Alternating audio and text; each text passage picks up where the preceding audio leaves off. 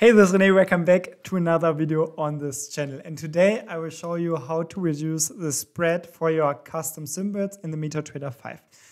So this is a really important topic, even though I know this video will not get a lot of likes because it's not important for a lot of people. But if you appreciate the content, then please leave a like and also write a comment so I know that at least some of you find this helpful.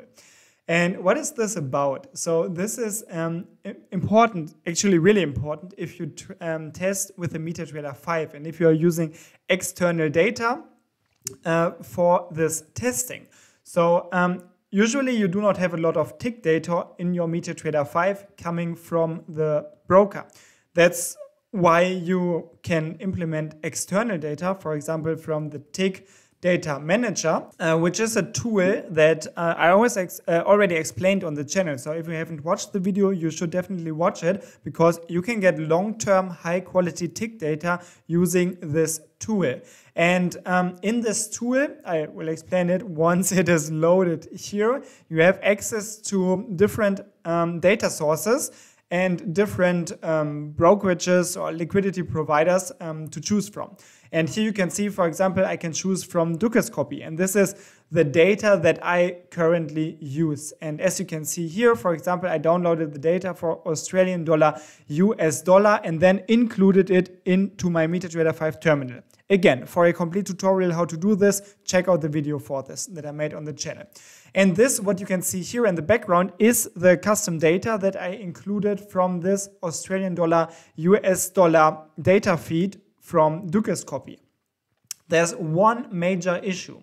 And if I go here to charts, properties, and show the ask line in this chart, you can see the issue is what we can see here between the bid and the ask price, and it is the so-called spread. So you can see right now between the bid and ask price, I have a spread of 12 points. What does this mean? The spread is always there. You cannot get it away. And it is the difference between the bid and the ask price. The bid price is always the lower price and the ask price is always the higher price.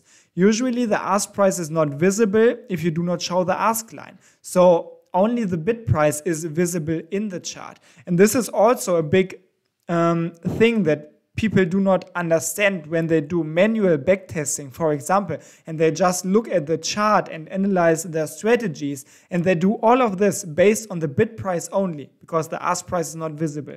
And this is such a crucial mistake because you just cannot base your analysis just on the bid price. It's completely mind-blowing how people assume this can be realistic because the ask price is always there, and you can always only buy at the ask price, and you will always sell on the bid price. So for example, if at this very moment I would place a sell order, it would become executed at the bid price. And if at the same moment I sell or I close the sell order, it would be closed at the ask price. So I would pay the spread. And vice versa. If I would buy at the current price, I would buy at the ask price. And if I would immediately sell, it would be executed at the bid price. So you always pay the spread. And this is why it is so important. And why do I make this video? I just showed you that in this data that I got from the tick data manager, this spread for Australian dollar, US dollar is kind of high. You can see it here, 12 points, for example, or on average, it's, I think, 10 points or something. But if I go back to my MetaTrader 5, and if I have a look at the actual Australian dollar, US dollar chart, and if we have a look at the bid and ask price here, we can barely see the difference between bid and ask. And if you have a look at the prices here, or also at the data window or the market watch here, where you can see the spread in the last column here, you can see the real market spread. It's not 10 points, it's not 12 points, it's like 1 point or 2 or 3 or maybe 5, but it's not 10. So you can see the average spread for the Dukascopy data, it's just way too big. And if I use this data and try to test my strategies, nearly all of them would fail because of this high unrealistic spread. So what you want to do is you want to have testing conditions, a testing environment, which is as close as possible to your real live trading environment. And don't get me wrong, we don't want to decrease the spread to 0 artificially, but we want to have a realistic spread.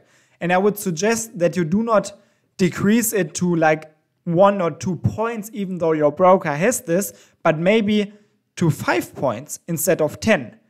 And this will also make a big difference already. And this is what I want to do now together with you. We will write a short script to update this custom data and to decrease this spread, so it's a more realistic spread that we can then use for our backtesting to get realistic backtesting data. So let me close this test here and let me open the IDE here, which is the MetaQuartz language editor.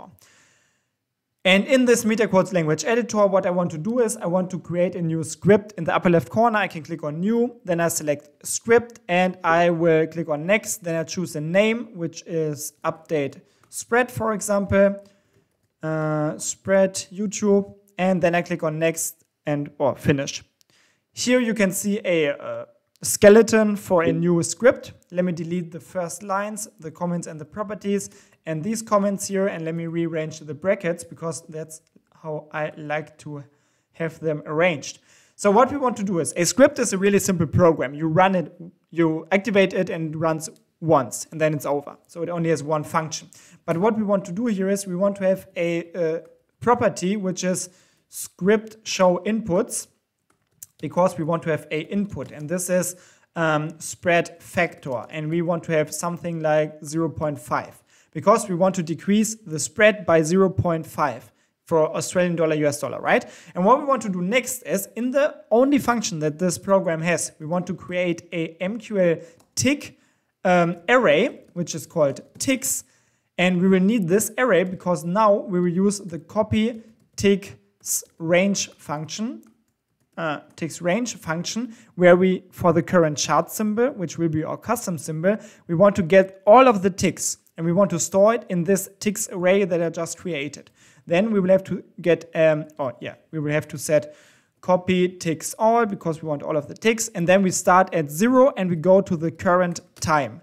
And we cannot just use the current time in seconds starting from the 1st January of 1970, because this function, as you can also read in the documentation, and I would suggest you just read the documentation here for copy ticks range. Here you can see these timestamps are always in milliseconds starting from the 1st January of 1970. So what I have to do is I have to multiply this with 1000 like this.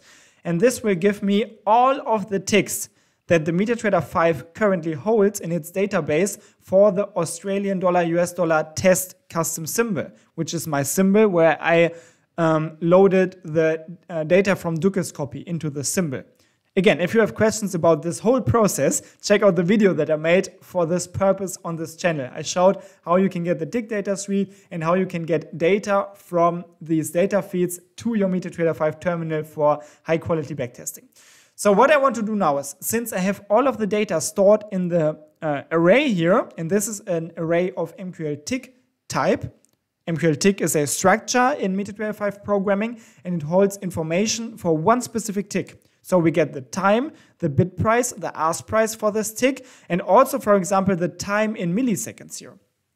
And this is what we want to update now. So for every single tick, we now want to do something. So what we have to do is we have to loop through all of the ticks.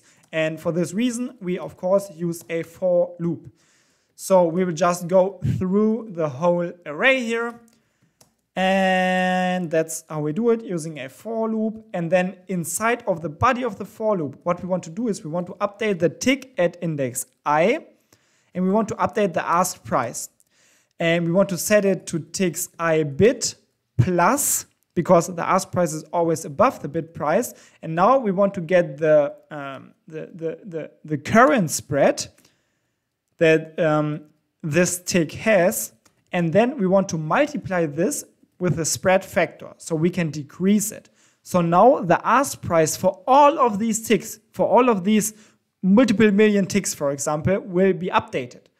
And then, yeah, this is only updating the array, of course. So to update the actual ticks in the database of the MetaTrader 5, we have to use the custom ticks replace function. This will delete the old ticks and update it with the new ticks that are now stored and updated in the ticks array. So we will have to use the custom symbol or chart symbol again. We will get the same period, so starting from 0, going all the way to time current multiplied with 1000. We want to, whoops, not 100, 1000, like we did here. And we update it with the values in this ticks array. And yeah, we want to use the whole array, so we do not need the last parameter. And that's pretty much it. That's the whole program. And yeah, you will see if you run this program, it may take a while. It may take a minute, or if you have a lot of data, 10 or even 15 or 20 minutes. Depends on your computer speed, of course. So if you want to keep track of the progress that the program is making, I would suggest that you add a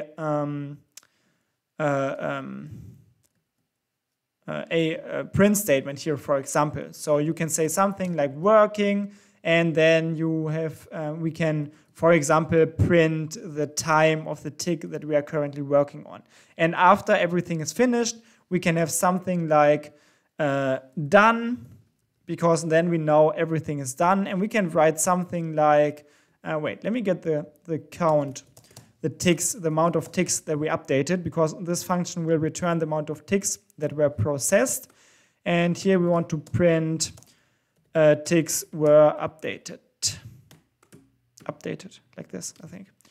And that's it. So if we compile, we will now see the program in the MetaTrader 5. So if you go to a MetaTrader 5, to the navigator, to scripts, you will see update spread YouTube or whatever the name is that you chose. So now we can have a look at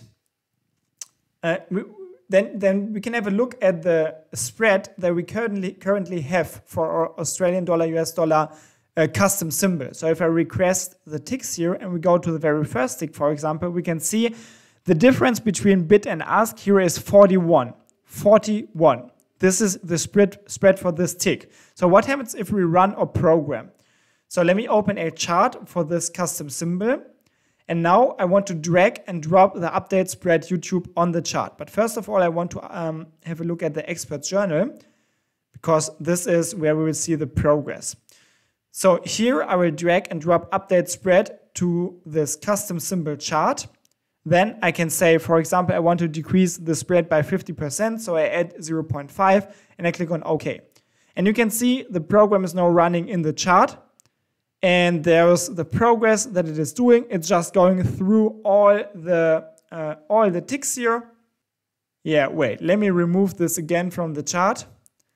I see that this is not really perfect what I did here, because now we have this print statement with every single tick, and this is not really clever. So what we want to do is we want to check in our code is if I can be divided by, I don't know, maybe 10,000 and has a rest of 0, and then we want to print. So we do not print with every single tick that we are processing, because this will take a while. We just do it for every 10,000th tick. And if you want to have the fastest processing time, of course, you will just leave this line out of the code.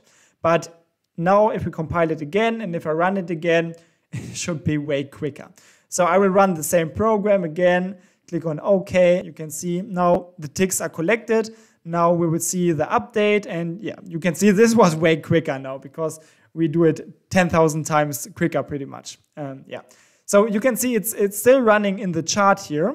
It's still active because we did not update the ticks yet. And this is what the program is doing right now.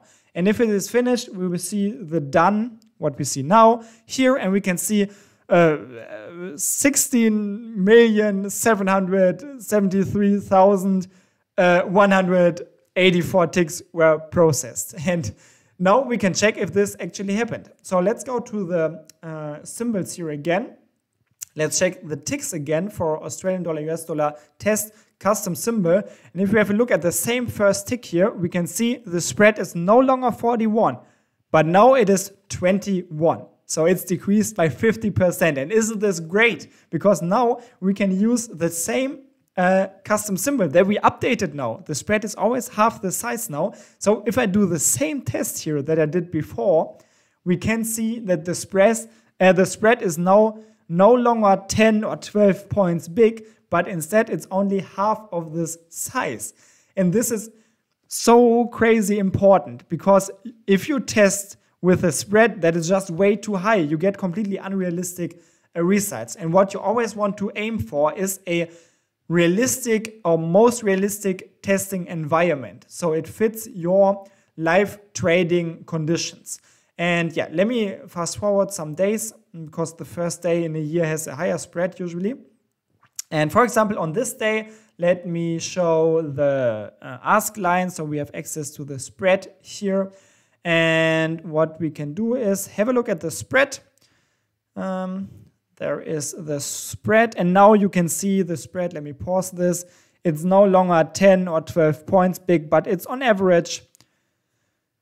It's 5 or 6 points. And yeah, or I mean, it's not 5 or 6 points always. It's sometimes 7, 8, or whatever. It changes always during the day, right? Here we have 6 points, but it's not 10 or 12 points, because it's half the size now. So testing will be way more realistic. And yeah, this is because, like, again, if you have a look at the actual spread that I have here in my IC Markets account, it's 0 for Australian dollar, US dollar, or 1 or 2 or 3. Like on average, I think it's maybe 3 points during the day, but it's not 10. So this is now way more realistic. And yeah, that's why you should update the spread for your custom symbol if you have a broker with a low spread, which I would of course always recommend. Let me know in the comments what you think about this video. Do you want to watch these kind of videos? I mean, it's a little bit nerdy, it's a little bit into detail. I know not a lot of people are interested in these kinds of videos, but if you appreciate it, please write a comment and always give a thumbs up to the video, so I know that you want to watch these videos. And I just made this because this is what I am doing right now. So when I'm not making videos and when I'm testing my own strategies, I deal with stuff like this in the background. And yeah, I just decided to share this with you because it can be beneficial for some of you guys and help you to make your own tests more realistic. So if you like this, thumbs up, and thanks for watching. And yeah, have a great time. See you next time. Good trades. Bye.